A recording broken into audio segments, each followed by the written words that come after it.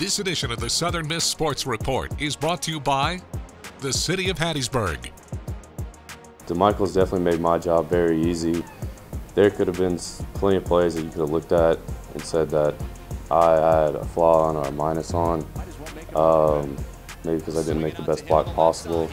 And DeMichael just makes the best out of every play that he can. He's a great athlete, contributed a lot of that game to the success that we had because of him, and he sure makes my job a lot easier. For the past 3 years, North Texas got the best of Southern Miss, but it felt good, being able as a defense to pretty much shut them down throughout the whole game and get that W. Yeah, every week we get better, smarter, more comfortable with each other, and it's very close. This edition of the Southern Miss Sports Report has been brought to you by the City of Hattiesburg. This has been a presentation from Learfield IMG College.